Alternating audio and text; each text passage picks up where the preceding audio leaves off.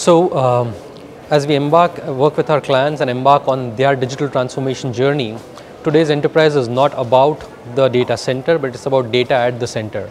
And in order to power our enterprises' endeavor to basically embark on every aspect of their digital transformation journey, be it opening up new business models, be it about transforming their business processes, or be it about helping them on their endeavors for driving cost reduction across the board.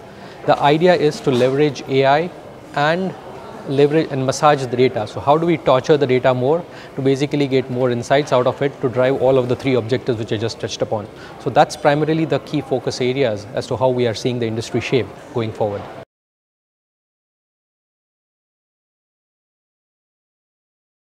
So I think if you look at the possibilities in AI, in the entire space of AI, the value for the business lies in understanding deep-rooted how their business functions. Let's say, for example, a contact center.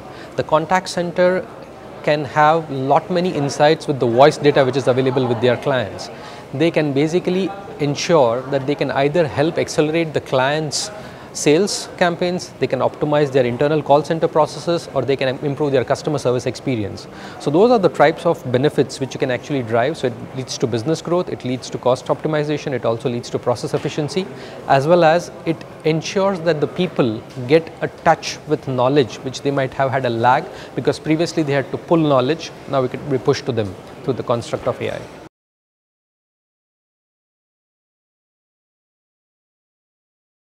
See, the challenges which exist in the adoption of AI is how do you manage your data ecosystem? The data ecosystem, there's huge tranches of data, right, across globally available for an enterprise. Now, in order to make sense out of the data, you need to actually have a very robust data lifecycle management process. Now, all data cannot be curated.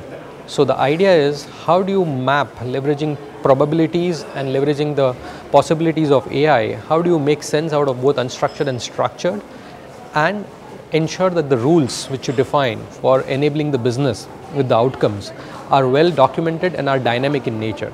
That's what drives the empowerment of the employees as well as the clients with the power of data analytics.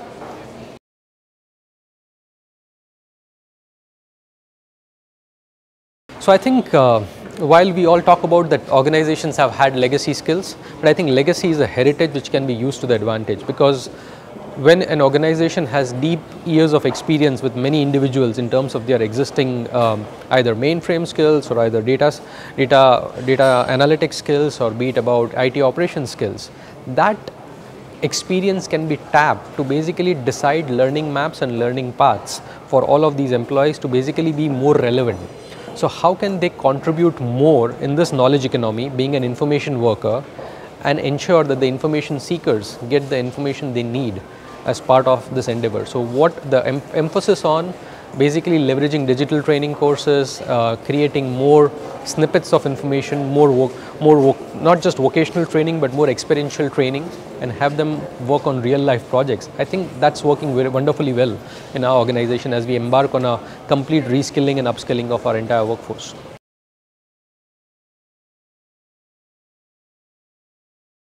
I think the roadmap is pretty simple. Digital is all about amalgamation of multiple technologies and multiple business ideas, and how do you make a potpourri out of it for basically serving the business. So we are across all of the technologies, be it blockchain, IoT, analytics, all of them are powered by cloud and AI. So I think that's the endeavor.